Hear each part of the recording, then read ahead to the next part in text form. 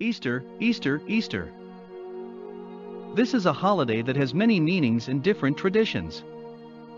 It is also a time when we celebrate the resurrection of Jesus Christ from the dead.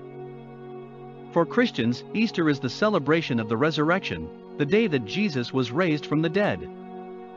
It is the day that the Savior of the world came back to life and defeated death and sin. It is a joyous day for us as believers in Christ. The story of Easter is one that has been told over and over again through the ages. The story of Easter begins with the death of Jesus. When Jesus died, he rose from the dead on the third day. His death was not just an ordinary death. He had been put to death by crucifixion. This is a cruel form of execution that involves having your hands nailed to a cross. You are then left hanging until you die. When Jesus was crucified, he was taken down from the cross and buried. 3 days later, his tomb was found empty and Jesus appeared to the disciples.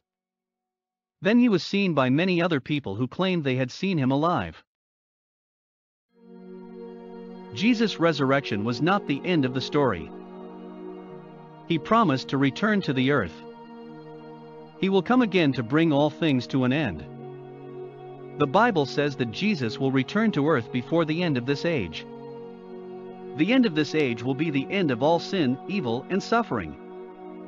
The Bible says that God will take away all evil from the earth.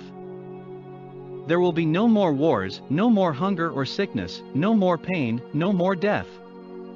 All these things will be gone forever. Jesus is coming back soon. He will return to the earth at the end of this age. We can see the signs of the times.